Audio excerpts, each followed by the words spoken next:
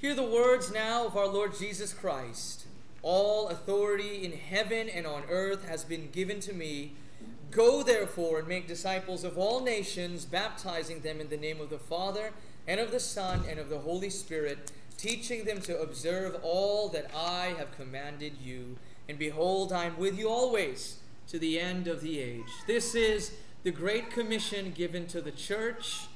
This Great Commission should be done in obedience to the Great Commandment, which is to love God. Today, we will baptize a brother in Christ, a brother who will be entering into the visible church today, Lucas, and who will be entering into the membership of this covenant community. Now, hear also these words from Scripture to help us understand the meaning of baptism. Do you not know that all of us who have been baptized into Christ Jesus were baptized into his death? We were buried, therefore, with him by baptism into death, in order that, just as Christ was raised from the dead by the glory of the Father, we too might walk in newness of life. This tells us a little something about the meaning of baptism. Baptism is a sign of God's promises to his new covenant people. I want us to understand something. As Baptists especially, we very often like to emphasize that baptism is a public declaration of faith. That is true. That is one aspect of it. But do not forget that baptism, first and foremost, is a sacrament given by God. It is something that he has given to the church. It is something that through which he is declaring promises to the one being baptized. Baptism is a sign of God's promises by grace alone to forgive our sins, to adopt us into the body of Christ, the church, to send the Holy Spirit daily to renew and cleanse us, and to resurrect us to eternal life. What promises of God are being made visible through the sacrament of baptism? What is the water signifying? Well, as the water cleanses and purifies and refreshes and sustains, know that Jesus Christ is our living water. Through baptism, Christ also calls us to new obedience. He is calling upon the church, and today calling upon Lucas, to love and trust God completely, to forsake the evil of the world and to live a new and holy life.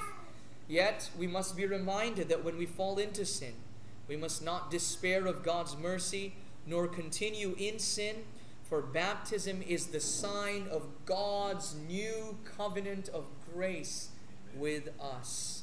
So, Lucas Badenhop, please come before us to make a public profession of your faith, and then to receive the sacrament of baptism.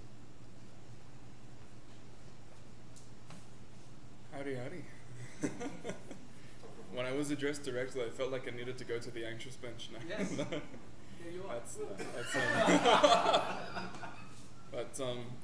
Yeah, I've been brought up in a Christian home. I've known of Christ for my whole life, yet I do not know for how long I've known Christ personally.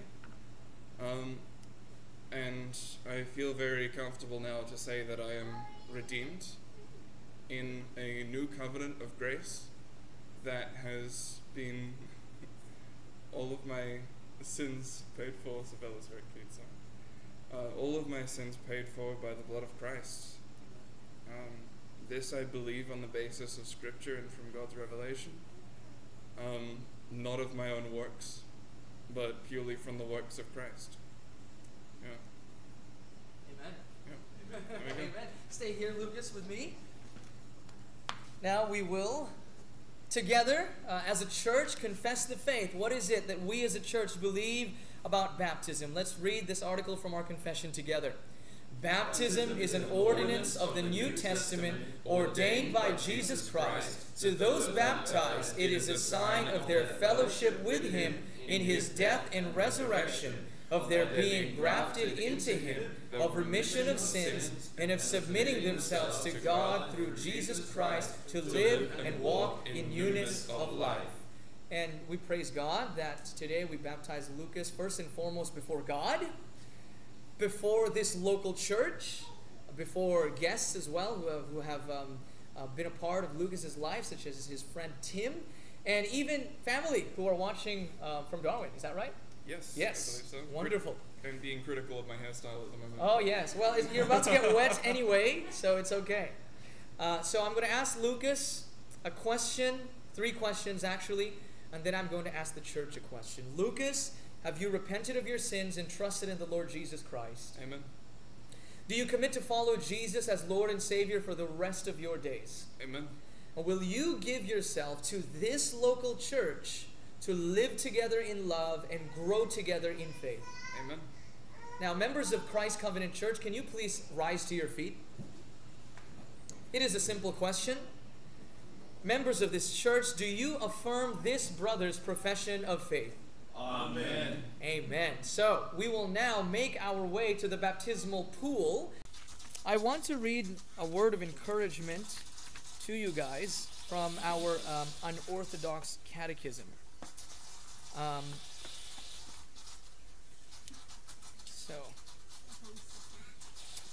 This is something for Lucas, but it's something for all of us as well to remember. So we're surrounded by people who are themselves, many of you are baptized believers.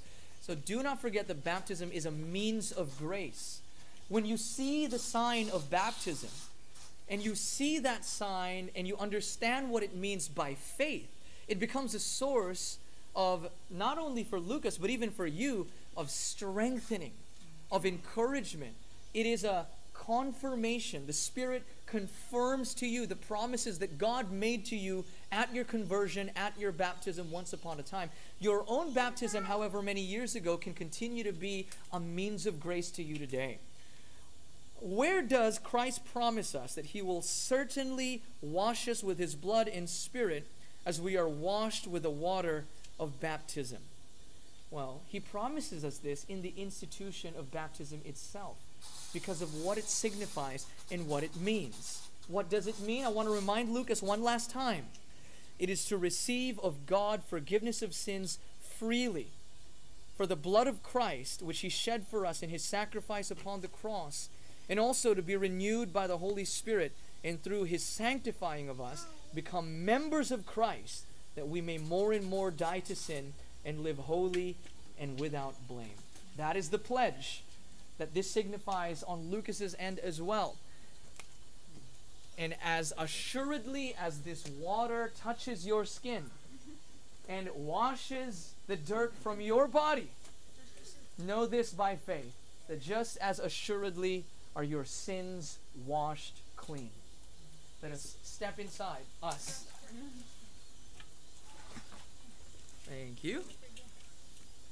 All right. So Lucas has made his profession of faith very clear. Would you like to sit first? Get the most difficult part over with. Bring your legs forward. Yeah, bring your legs forward, or else we will break your legs. It'll be an Ian. Yes. Okay. All right, brothers and sisters, we are the witnesses of this baptism. I now charge you, as we do this, to be these witnesses who will, God willing, for the rest of his days as a Christian, help to hold him accountable and to bring his mind back to the promises of his baptism and all that means. And in the days of struggle, remind him of these promises. So, by the authority of God, in the presence of many witnesses, and on behalf of Christ Covenant Church, Lucas Badenhop, we now baptize you in the name of the Father, and of the Son, and of the Holy Spirit. Amen. Amen. Now, we're supposed to sing a hymn together. Nothing but the blood. What can wash away my sins? Nothing but the blood of Jesus. What can make me whole again? Nothing but the blood of Jesus. Oh, precious is the flow that makes me white as snow. No other fount I know. Nothing but the blood of Jesus. Let's stop right there, and why not, while we're all here already anyway, let's end the service in this way, outside in the cold. So let me pray this blessing over you. Actually, not even just pray, but declare this blessing over you, our benediction. The Lord bless you and keep you. The Lord make his face to shine upon you and be gracious to you. The Lord lift up his countenance upon you and give you peace. Church, let's sing our doxology. Praise God from whom all blessings flow. Praise him, all creatures here below. Praise him above, ye heavenly